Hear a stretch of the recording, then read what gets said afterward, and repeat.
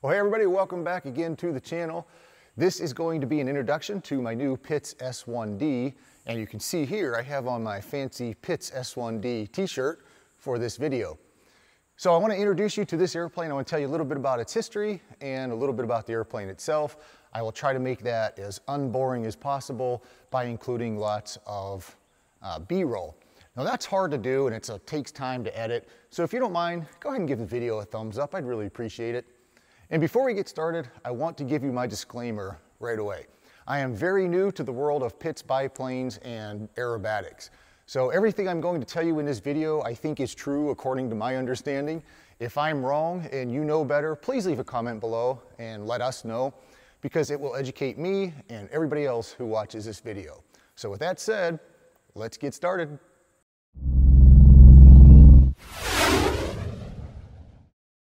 Now, one of the nice things about this 1965 Pitts is that it has all of the original logs. There are 3 logbooks here, and I found some interesting things in here I thought I'd share with you.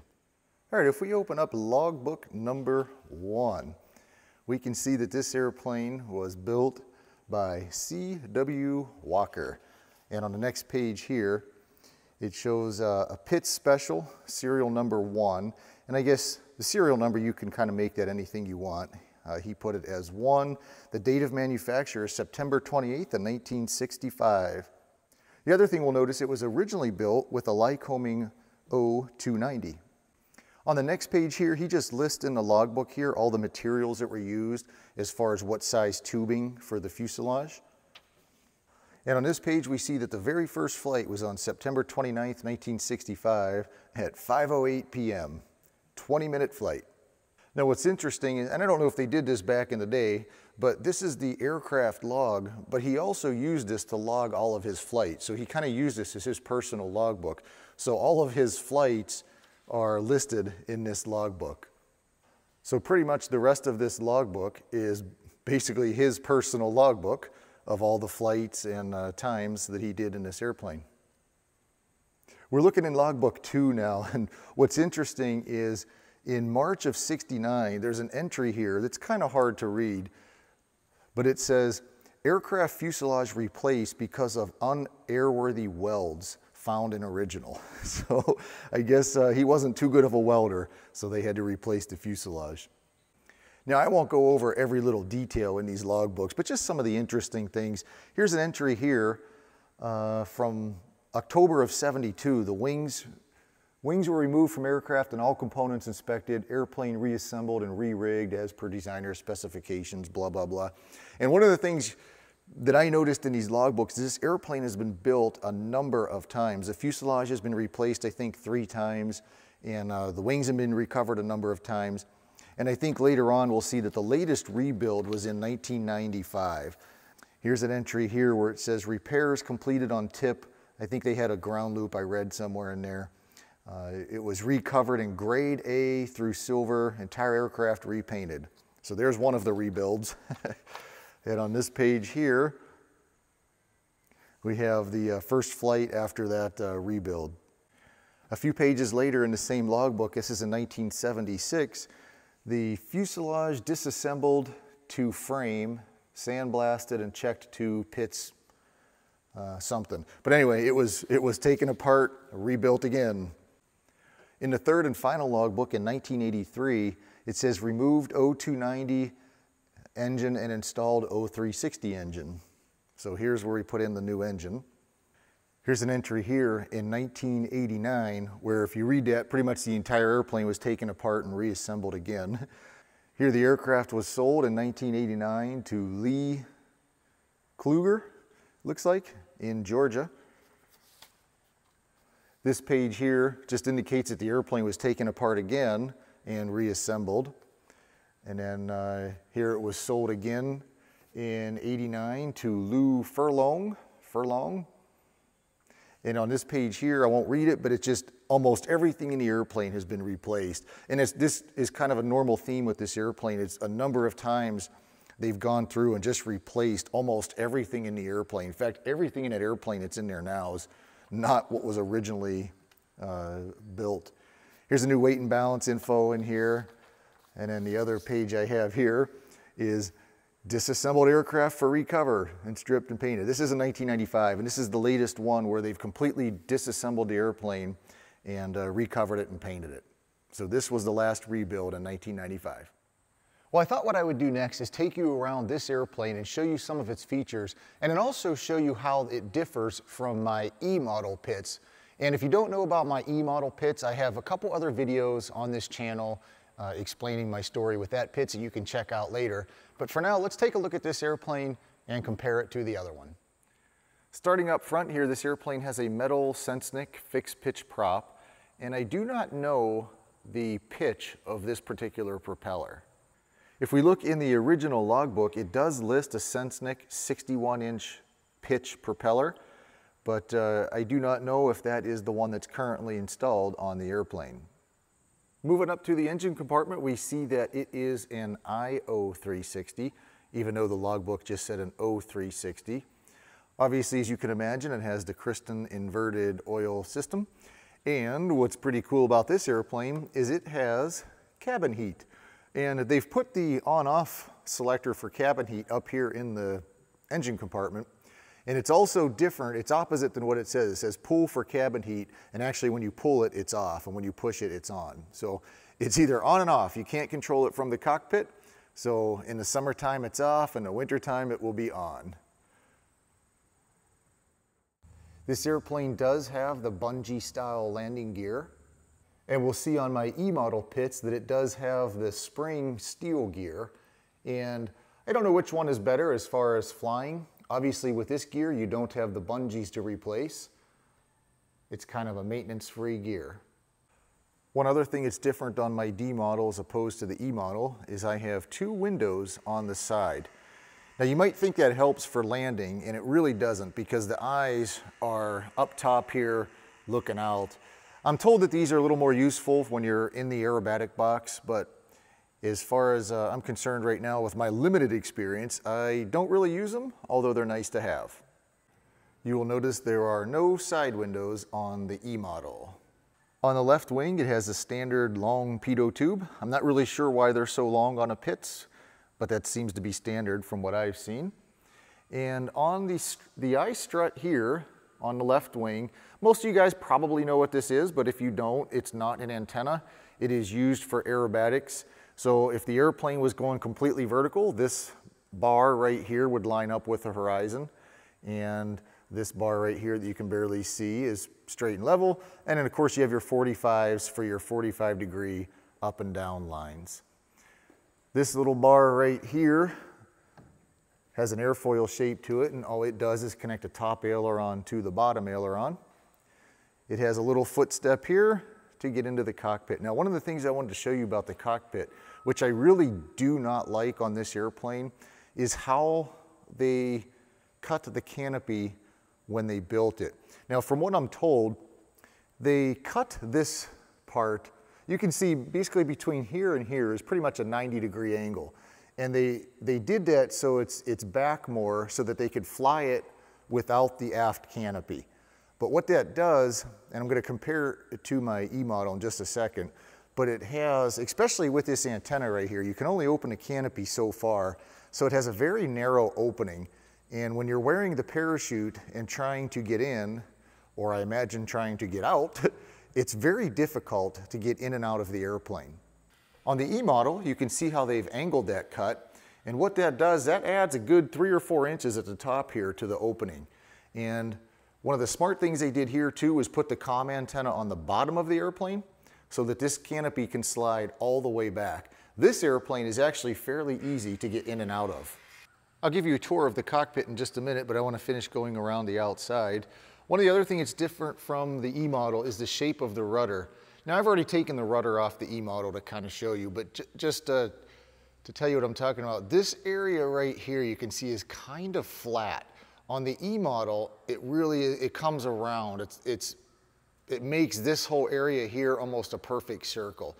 So it just adds a little bit more rudder area to the E model rudder. And I think that's just a simple mod that some people do. I don't know if that's in the current plans, but the rudder is shaped just a little bit differently. This airplane here does have a lot of clear access panels, which is nice. It makes for easy inspections. You can just shine a flashlight in there and see inside the airplane. Now both the D model and the E model both have tanks in the center section of the upper wing. This has a 5-gallon fuel tank that's plumbed to feed into the main 19-gallon tank. This airplane also differs a little bit in that you can see under the main tank here, it has a little 2.5-gallon header tank. And I'm told the reason it has that header tank is because it eliminates the flop tube that's in the main tank. But I would assume there's still a small flop tube in this tank. I'm not sure exactly how that works. Now my E model here does have a tank in the upper wing, but it was not plumbed to anything. It has these 2 lines coming from it. One of them comes down here and just ends at the firewall. And I think what they were going to do is use that for a smoke tank. They just never installed the smoke pump. The upper tank in my other airplane can be used as a smoke tank if I put a smoke pump in it, but you just have to rework the plumbing a little bit. Now this airplane here, you can see it has that same 19-gallon fuel tank, but you'll notice it does not have that 2.5-gallon header tank below it. It just has one flop tube in that tank to feed fuel when inverted. You can see the trim tab on the D model, which is much smaller than the trim tab on the E model. But remember, this airplane is a lot older than the E model also, so that's probably something I'm guessing the designers changed. I will say though that this little trim tab is very effective in flight. It works very well with just a very small movement of the trim lever. Finally, the last big difference between the two is the tail wheel. This is the tail wheel on the D model, and now you can kind of compare it to the E model, and you'll notice a couple differences. Just the tail spring is different. You can notice the size and type of wheel itself. And then also, the D model has a locking tail wheel, while the E model has a steerable tail wheel. There's a little lever in the cockpit, which I'll show you in a minute. But when it's slid forward, you can see how this locks a tail wheel. That little piece comes down and goes into a slot and locks it. So this is locked, and this would be unlocked. As you can imagine from such a small little biplane, the cockpit is fairly small. Although I'm 6 foot 1 inch and I seem to fit fairly fine in here. You can take a look at the instrument panel. You can see it's pretty bare bones. It provides nothing more than what you need to fly the airplane. The throttle is on the left-hand side. Below that we have the elevator trim. And then that little lever right there is for the locking tail wheel. It does have a radio. As you can see, this radio is quite old, and this airplane is so freaking loud that the radio just doesn't work. If I'm anything above idle power, I can't hear anything on the radio, and it won't transmit other than garbled nonsense because it's picking up so much cockpit noise. So I do have plans to replace that radio and maybe find a different headset that works in here. I've tried the Bose and the David Clark, and neither of them seem to work well. As far as the seat goes, there really is no seat. It's just a piece of aluminum. And I actually found this 1-inch thick pad at IKEA. And I thought it would work perfect in there, and it actually does. So there's not much to sit on. There is no backrest pad. The parachute acts as the backrest pad. And then you can see the buckle here. It has these quick release military style buckles. It has a ratchet, so you can ratchet yourself in there really tight, which doesn't work at all because when you're sitting in here, the ratchet is down like this and it's completely inaccessible to ratchet. So you kind of have to adjust it before you get in and then try to buckle the buckles as you're sitting in there. It's quite difficult to do. There's a little fuel selector on the right-hand side there. That's what dumps the fuel from the top wing tank down into the main tank. So that's it. Pretty bare bones, but it's a lot of fun. All right, guys, hopefully that wasn't too boring and you enjoyed the look at this airplane. If you're unfamiliar with these type of aircraft, maybe you learned a little bit. I did go flying this morning because I'm trying to work on my loops, and well, I'll show you what I did this morning. The last step before takeoff is to get the airplane lined up with the runway and lock that tail wheel. And that's what I'm doing here. I'm sliding that little lever forward. Sometimes it's kind of hard to engage that tail wheel. You can kind of feel when it goes in, but I always taxi forward slowly and kick the rudders just to make sure that it is locked. If it is locked, then we're all set and ready to go.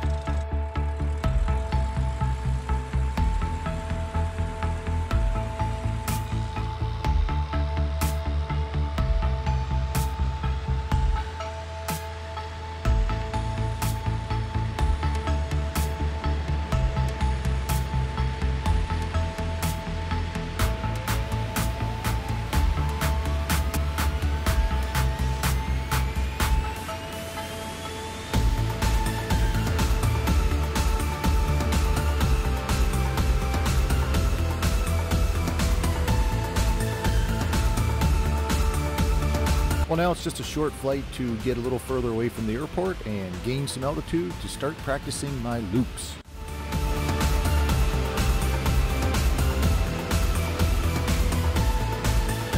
Now, the first thing I'm doing before I get started is just doing some steep banks and pulling a little bit of G's just to get myself warmed up a little bit for the G loads.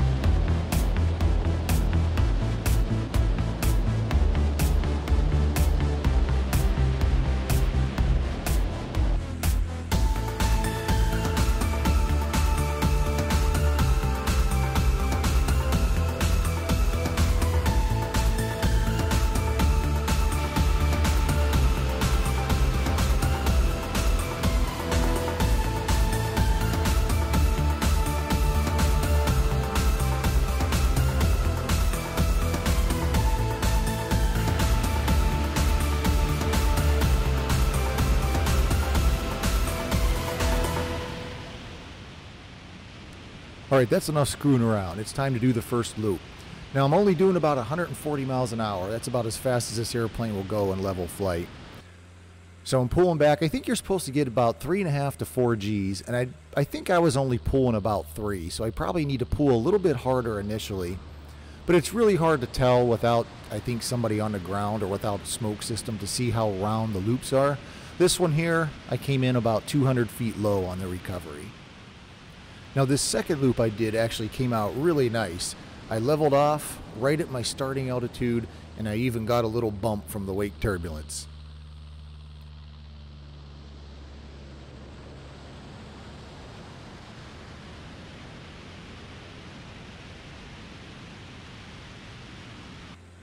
And the third loop I did, I was about 100 feet low. So pretty inconsistent, but who cares? I'm just having fun.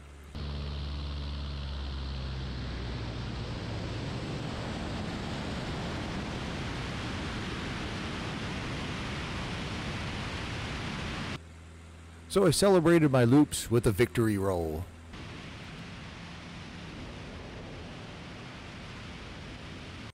Well, I did a few more loops and rolls, and then it was time to head back for a landing.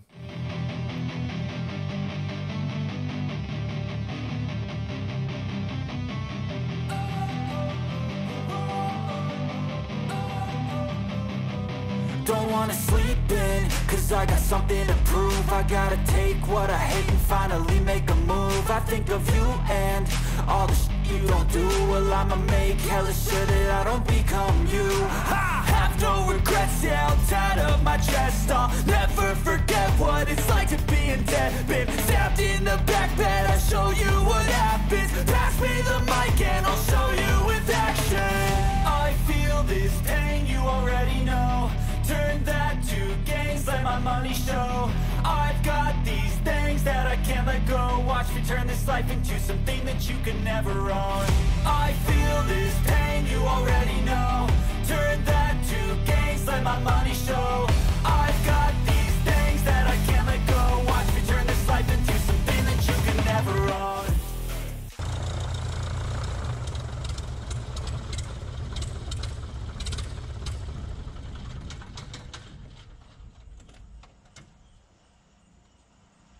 Well, I hope you enjoyed that little flight. Keep in mind, I only have about 7 or 8 hours of pits time. Before I flew this airplane, I flew my cruiser down to Kokomo, Indiana, and I flew with Wild Aerobatics, and I got 2.8 hours in their 2-seat model, and all I did was focus on takeoffs and landings until where I got those down pretty well. And I felt confident enough at that time to come back and fly mine. So now I'm just doing aerobatics, simple aerobatics, loops and rolls, just for fun. Once I play around a little bit and get more comfortable in the airplane, I plan on going back to Kokomo and going through their actual aerobatics course. Well, that's it for now, guys. Thanks for watching. I hope you enjoyed the video. We'll see you on the next one.